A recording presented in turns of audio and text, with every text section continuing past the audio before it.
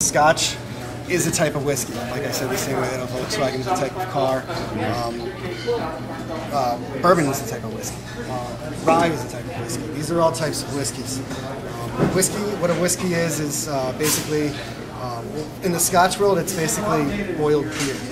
You take a mash with Scotch tends to be barley, water, yeast. Basically, you create beer with that. The yeast reacts with the barley. You get alcohol. You take that liquid that's left, put it into a pot still, boil it. The alcohol will rise, and the liquids that aren't alcohol will stay down. What makes it over the bend is what the Scotch is. First thing is, it's got to be made in Scotland. Someone tries to send you a Scotch from anywhere but Scotland, they're lying to you. It's got to be a minimum. It's got to be bottled at a minimum of 40% alcohol, 80 proof. You'll notice most of these are between 40 and 45% alcohol. The other thing, it's got to be matured in an oak cask for a minimum of 3 years. The barrel gives you a massive amount of flavor. Wow. It really defines, and the type of barrels used for Scotch tend to have been used for something else. Most of the barrels from the bourbon industry in the United States get immediately sent over to Scotland, because a lot of the whiskeys that are sitting over there on that shelf have been aged in ex-bourbon barrels. And there's also a different type of oak. It could be American oak or European oak. American oak, you tend to have lighter flavors, vanilla tones, tropical fruits. And then you have your European oak, which is red in consistency and gives it more subtle, nutty flavors, spicy, dried fruits. They're very different. This is an example of a European aged whiskey. It's a European oak sherry cask. It's very dark. Now this one is 21 years. It's been sitting in the barrel for 3 years longer, and you can see it's much lighter, even though it's been sitting in the barrel longer. These have very different flavor characteristics. They all came off the same still. It's the same new spirit, but it's really the barrels. Now the other type of things with Scotch is we're going to start you off with a blended Scotch. Distilleries originally, they couldn't make a consistent product. There's about 90 to 100 distilleries in Scotland. They close and open. I'm not exactly sure the same numbers. Back probably before the 1950s, but don't quote me on that date, they couldn't create a consistent product. All the way through the 1800s, it was up to blenders to take what was available from the distilleries, blend them together, and create something consistent. The famous Grouse is an example of a blended Scotch. That's different from a single malt. It is. A single malt is an expression of one distillery. A blend is a combination of anywhere ranging from 5 to 50 single malts. This has about 20 to 25 single malts. In this blend, we have Highland Park, McKellen, and some other single malts. But they'll blend single malts along with grain whiskeys. These are married afterwards, which means they don't just blend them and put them in the bottle. They blend the whiskeys together. They'll let them sit in a cask. I believe they use sherry casks, European sherry casks for famous Grouse. They'll let it marry for 6 months or so to kind of let them get to know each other, the flavors. And this particular blend is, if it doesn't have an age on it, it has to be a minimum of 3 years. So everything in this bottle has to be aged for a minimum of 3 years. Well, we've been doing a lot of talking. Let's do some tasting. Get everyone involved.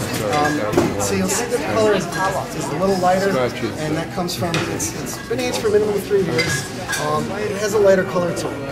The next thing, you want to nose it. Now, be careful when you do this. This isn't a wine. This has got about a lot of alcohol in it. You can easily burn your palate. So you just slowly nose it. You don't want to take deep breaths in.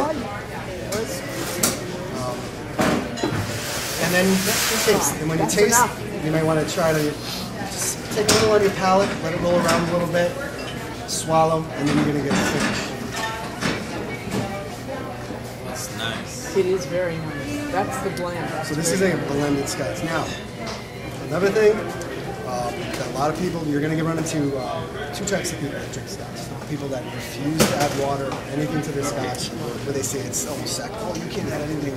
I highly recommend adding a drop or two of water, an ice cube. What it does is it'll open it up. When you do it, you just want to add just a couple drops to it. It smooths it out. Yeah. But this is, now, don't let anyone tell you how to drink your whiskey. This is the number one rule. Find out for yourself. You're telling us. Well, I'm saying try things. A lot of people won't even try it with water. A lot of people will try it. Won't even try it with ice. They're just strict about it. The whole point of tastings is to try new things. This is what you do like. So you may find out that you like it without it, and that's how you like the taste of it. Or other people may find they do like it.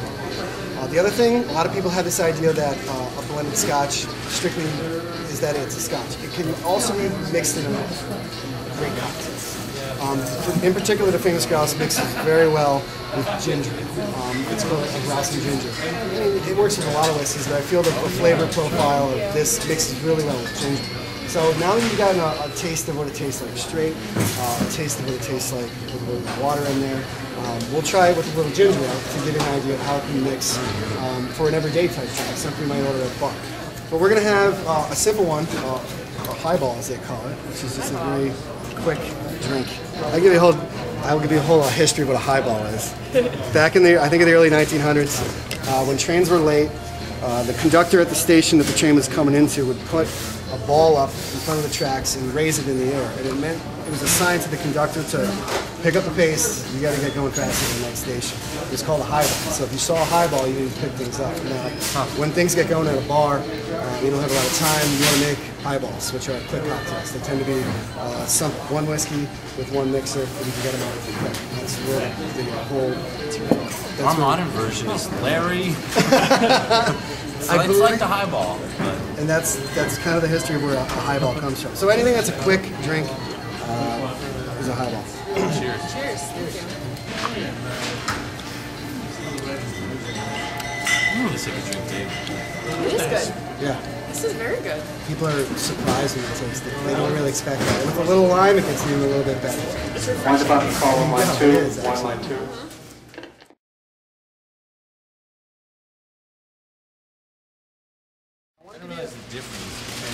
I want to give you an idea of the range. People have an idea that most Scotches are all the same. They have a bite. There's a very large range of flavors in drinking Scotches.